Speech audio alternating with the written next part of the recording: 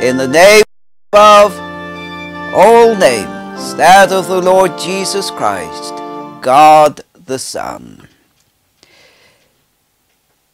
This is part 2 of Walk in Newness of Life, from Romans chapter 6. First read verses 5 to 14 inclusive. For if we have been planted together in the likeness of his death, we shall be also in the likeness of his resurrection, knowing this, that our old man is crucified with him, that the body of sin might be destroyed, that henceforth we should not serve sin. For he that is dead is freed from sin. Now if we be dead with Christ, we believe that we shall also live with him, knowing that Christ, being raised from the dead, dieth no more. Death hath no more dominion over him. For in that he died unto sin once, but in that he liveth unto God. Likewise reckon ye also yourselves to be dead indeed unto sin, but alive unto God through Jesus Christ our Lord. Let not sin therefore reign in your mortal body, that ye should obey it in the lusts thereof. Neither yield ye your members as instruments of unrighteousness unto sin, but yield yourselves unto God, as those that are alive from the dead, and your members as instruments of righteousness unto God.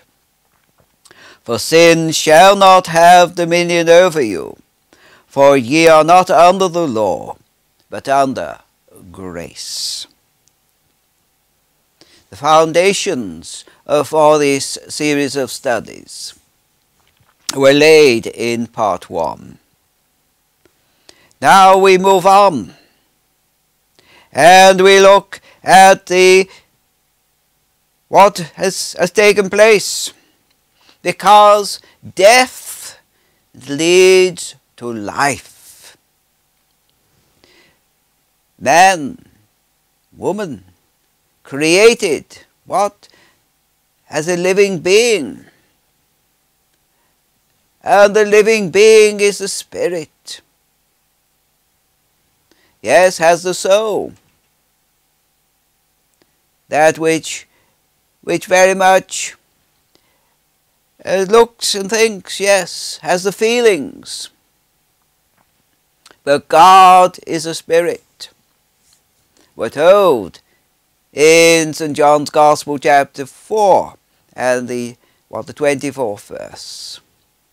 God is a spirit, and they that worship him must worship him in spirit and in truth.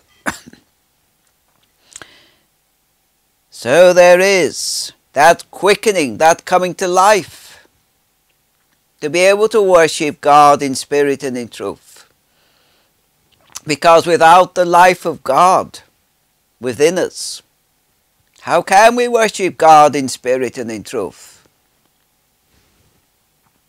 And it is the coming in, the death, that identification with the death of the Lord Jesus Christ.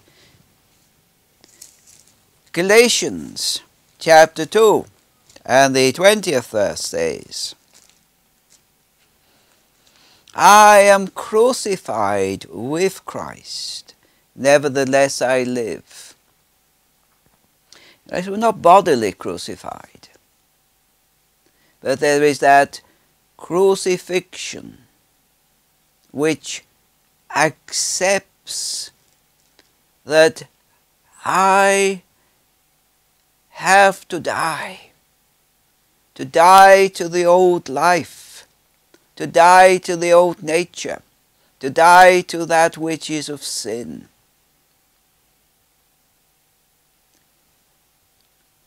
Yet, nevertheless I live.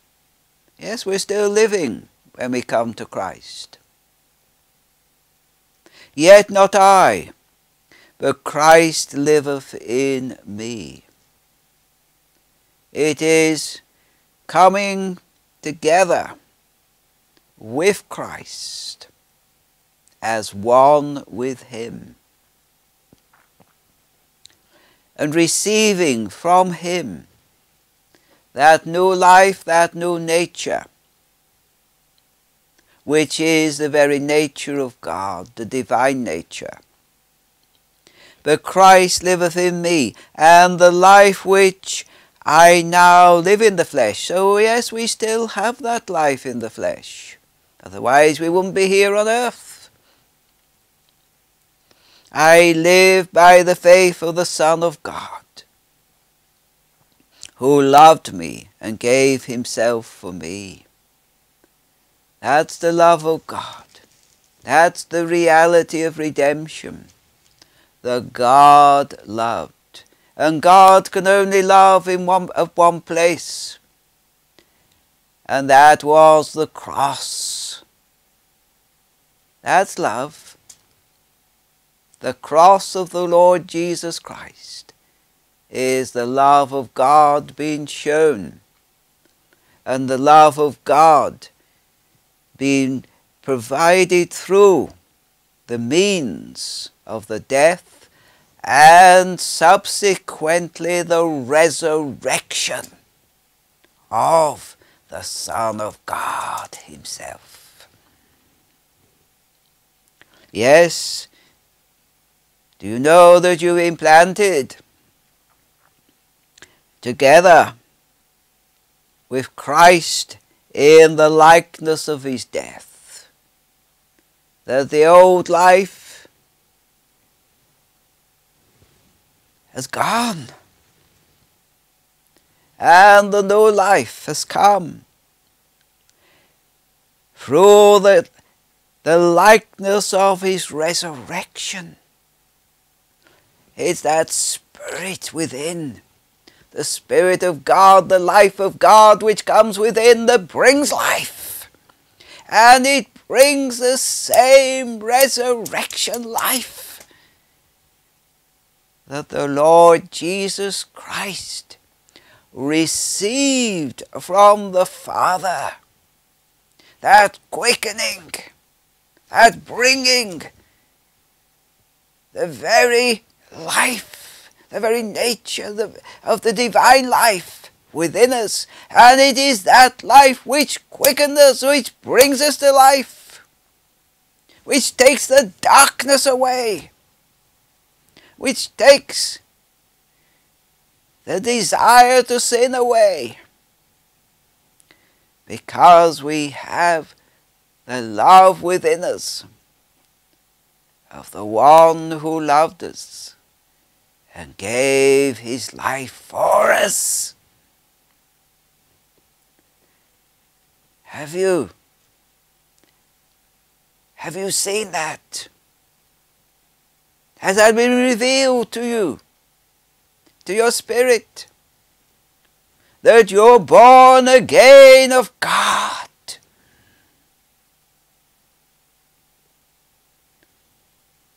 When you have come to God according to his way, his only way.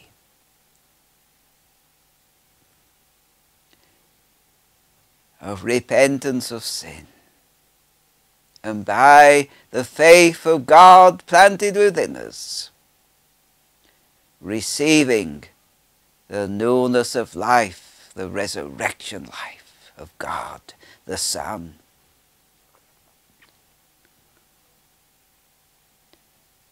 And it's knowing this, as absolutely being certain of this. Not that I think, oh, this might have happened. You're thinking,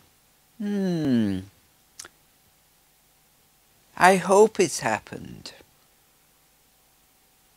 But saying, I know this has happened. And Paul says, knowing this, Our old man is crucified with him, the old life, the old nature, the old sinful nature, the old satanic nature has been utterly and completely crucified with him.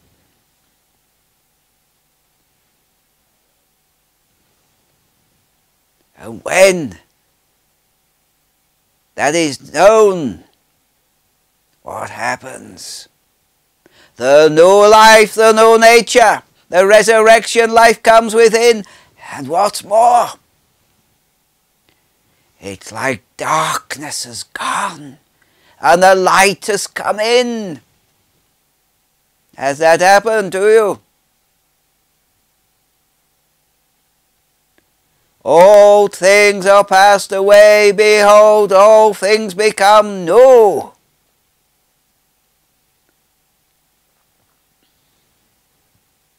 And it is that joy, a joy, not a happiness here, but the joy of the Lord becomes our own. And no doubt there will be times when the old devil will want to come along and try to cause doubt within you. But there's no doubt. Turn to the Word of God and say, it is written. Have those verses to stand upon. Even that I am crucified with Christ, nevertheless I live. Yet not I, but Christ liveth within me.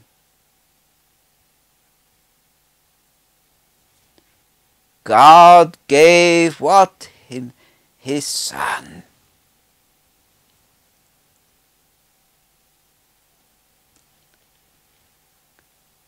Romans 5 and 8. But God commendeth his love toward us, in that while we were yet sinners, Christ died for us. That's emphatic.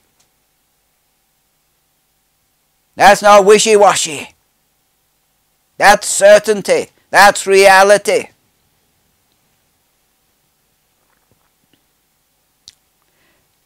Coming back to Romans 6:6, that the body of sin might be what? Might be destroyed. Death, the outworkings of the death of the Lord Jesus Christ within the believer.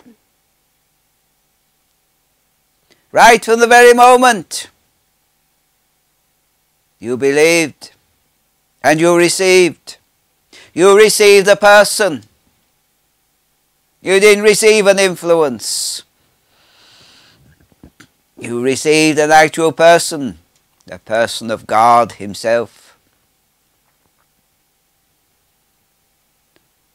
And when he came in to destroy the old life, the old sinful life within you. Because the old sinful life and the new nature cannot go together.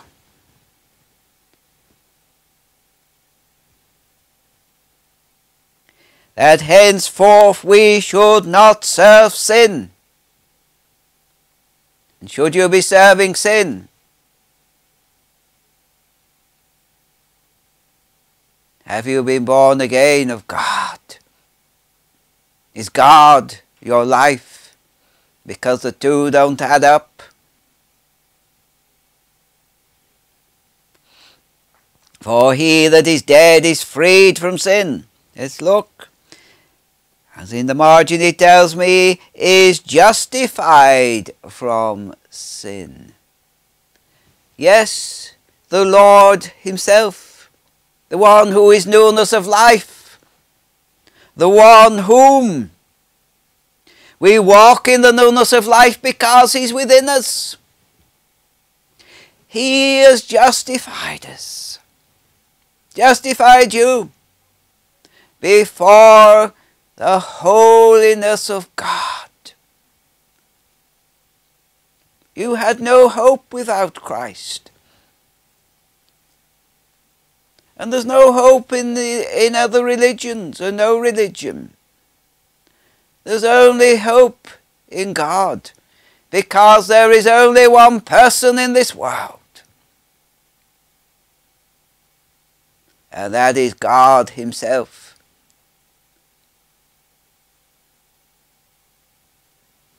And that which is outside of God, because God lives within the believer.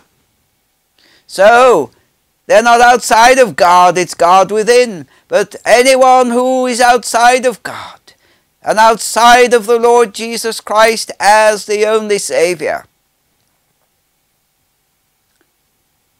is walking as an independent self, having the life of Satan within. And they're outside the kingdom of God. The Word of God will stand forever and will not be changed, even though there are those who have done their worst to try and change it. God will not be mocked. His purpose is true, and he will see through every word within his word.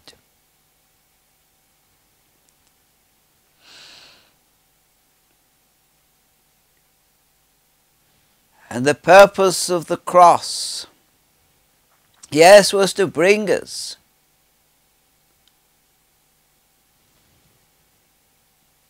to be one with God himself,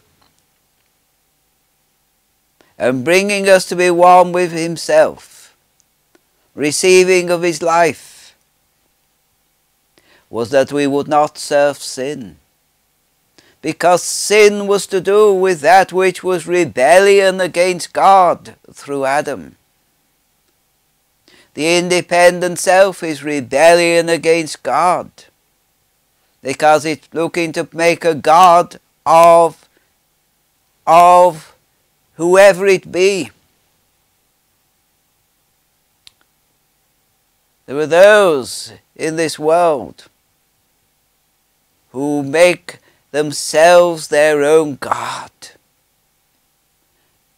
rather than coming into line with the great wonders, the great purpose of what God created man and woman to be in himself. Oh, it's not a miserable life to be a Christian. It's a wonderful life. Yes, there are those who do their utmost to come against those who are biblical Christians and have God within them.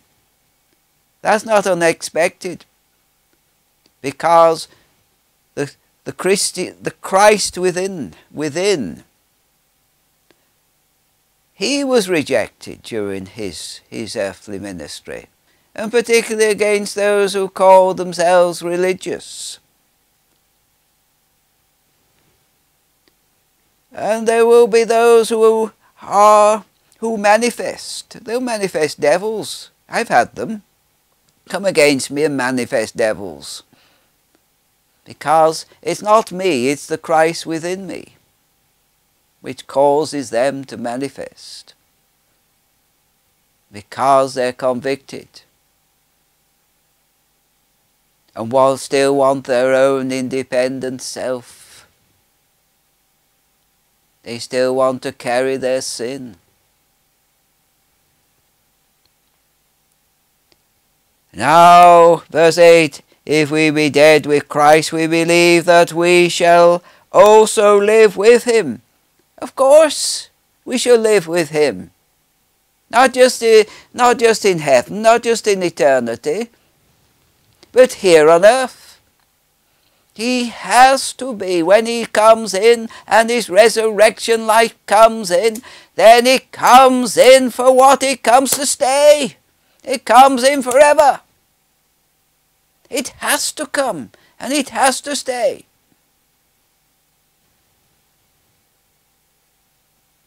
Unless, of course, you sin against the Holy Ghost.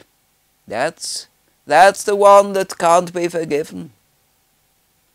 But that apart, he comes in to make his home, and he comes in to stay.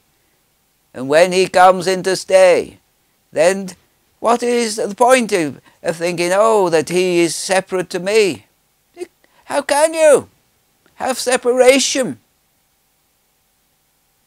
Totally impossible. Why would Jesus have illustrated at oneness with himself? The vine and the branch, I know I use this many, many occasions. But the life of the vine can't function fully, can't bring forth fruit without the branch, and the branch can't bring forth fruit without the vine. Jesus, he spoke in simple terms, understandable terms. And it is the life of God flowing continuously. Yes, a sap like through the vine. Or the Spirit of God as a river of living water. This is the resurrection life. These are the positives of the new life. Knowing that Christ, yes, he's been raised from the dead. And what's more, he dieth no more. It is completely impossible for him to die again. He who is life, the very creator of life, the sustainer of life, will never die again. And because he lives where? Within those who are his, who belong to him, who are one with him. They will never die again. They shall be with him forever.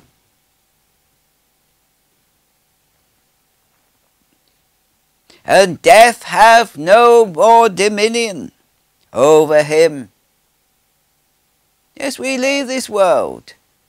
No one's going to stop here forever.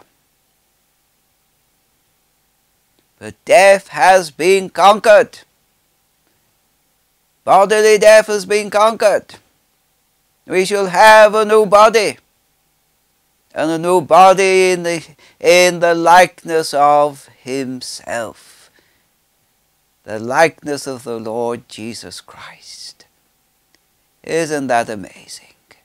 That's God.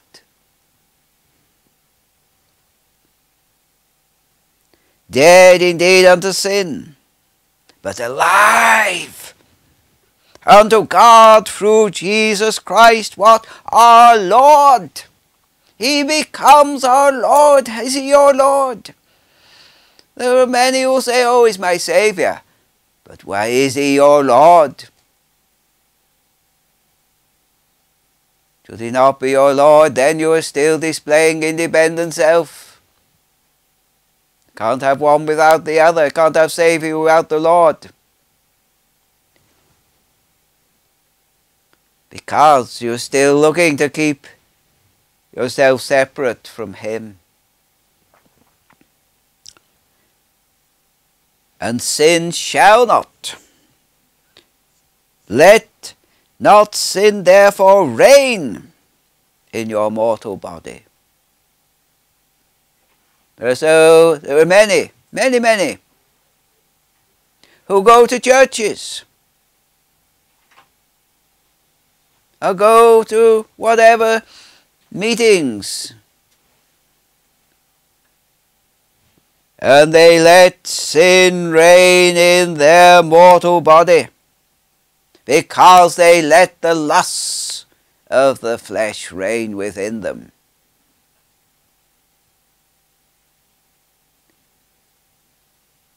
Are you born again?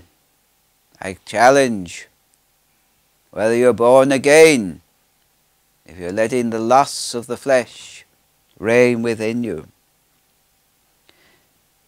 And to yield not your life, anything to do with life, as instruments of unrighteousness unto sin. Instead, yield yourselves where unto God. Let God lead you. When He's become your life, He will lead you. Be open to Him, to hear from Him. And go, follow, walk with Him, because Paul spoke about walking in newness of life. It is a walk, and it's a daily walk, through often the drudgery and the common tasks of life. But Jesus walked what as a natural person here on earth.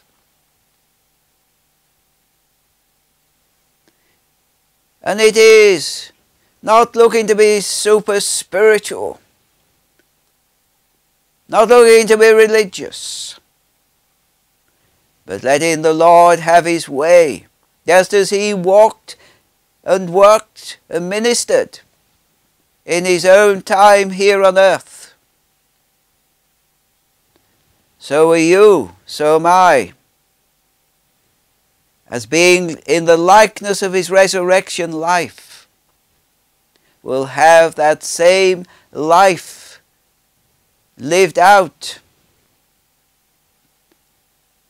amongst others,